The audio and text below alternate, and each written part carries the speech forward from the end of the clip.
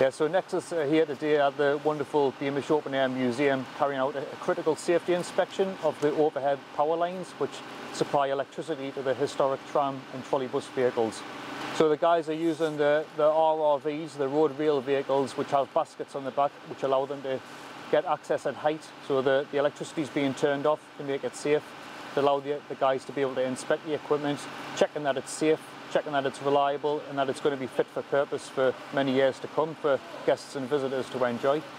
Nexus have a volunteering policy which allow their employees to take 1 day per year outside of their normal working environment in order to offer their time and their experience and expertise in order to assist other not-for-profit organisations such as Beamish. It's a great experience for the guys. It obviously takes them out of the normal working environment, still doing what they do on a day-to-day basis but in a different location. So it's good for their development, good for their experience, and as you say, good for Beamish as well. So everyone's getting the best of all worlds. So yeah, normally the guys work at night because the metro system obviously it's providing a critical service to the passengers.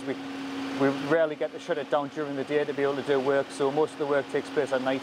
But it's great that Beamish have some stand-down days where the guys can come and work during the day, enjoy the daylight in the winter time, and do what they need to do.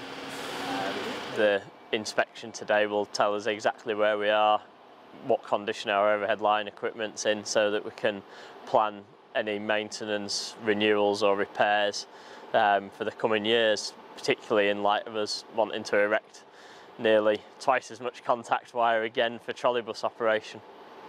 The overhead line's earthed so that the guys can work on it and touch it without electrocution, and they are inspecting all the overhead line equipment, all the fittings for any degradation due to weather, any storm damage, particularly relevant at the moment, and then just any long-term wear, particularly to the contact wire. But the fact that we can do the entire system in 1 day makes it quite an easy thing. Thank you very much to Nexus and all their staff for coming in today and helping us with this work. It's very much appreciated by us all at Beamish, particularly those of us in the transport team.